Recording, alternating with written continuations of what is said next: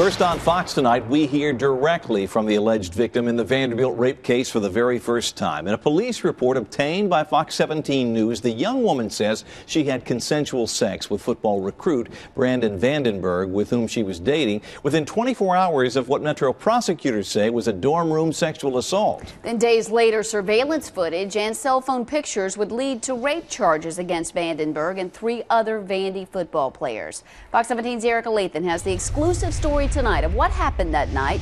They got 5 football players kicked off the team. What have you learned, Erica? Well, that's right, Scott and Stacy. You'll remember, of course, this is the situation that basically turned the Vanderbilt football program upside down and led to the dismissal of those football players. Tonight we have the report from the alleged victim, the comments she made to police saying that basically this followed a night of heavy drinking, and days later she didn't have a lot of memory about what happened, but she felt certain that Brandon Vandenberg wouldn't let anything happen to her. In this June Metro Police report investigating the alleged rape of an unconscious co-ed in a Vanderbilt dorm, the 22-year-old alleged victim tells police she had been drinking heavily and had little to no memory of the events that took place the night of the alleged rape. She further explains in the report she didn't think she had been sexually assaulted. She trusted Brandon Vandenberg and he would not let anything happen to her. In fact, the victim says she remained in contact with Vandenberg via text messages and had consensual sex with him a few days following the alleged rape. Police at Vanderbilt University began their investigation after surveillance video from Juliet Hall showed 4 men later identified as Vanderbilt football players Brandon Vandenberg, Corey Beatty, Tip McKenzie, and Brandon Banks.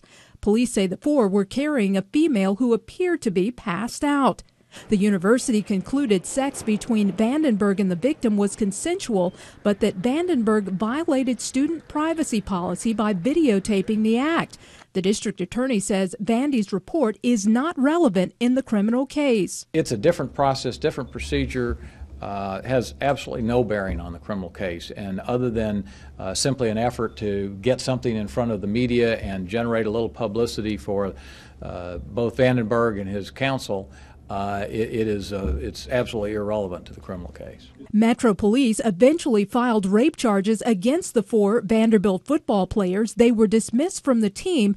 Their alleged victim remained in school. She's an amazing person. She's actually very strong and is doing quite well. The attorney for the alleged victim wants to make sure that evidence in the case stays under wraps until trial. I would say the most concern is that she will not be afforded her right to dignity and compassion in the criminal justice system. The alleged victim attended classes on campus while one of the players implicated in her alleged rape attended classes too.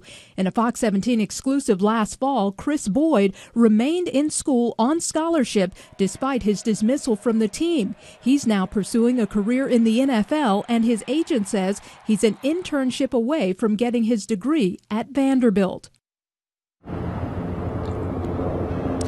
Fox 17 has, of course, been requesting more access to the police reports by Metro Police and Vanderbilt University in connection with this case so we can share with you exactly what the evidence is. Those requests have been denied. It's why Fox 17 has partnered with a number of other media outlets in court action to gain access to these records under the Public Records Act. We're live at Vanderbilt. Erica Lathan, Fox 17 News.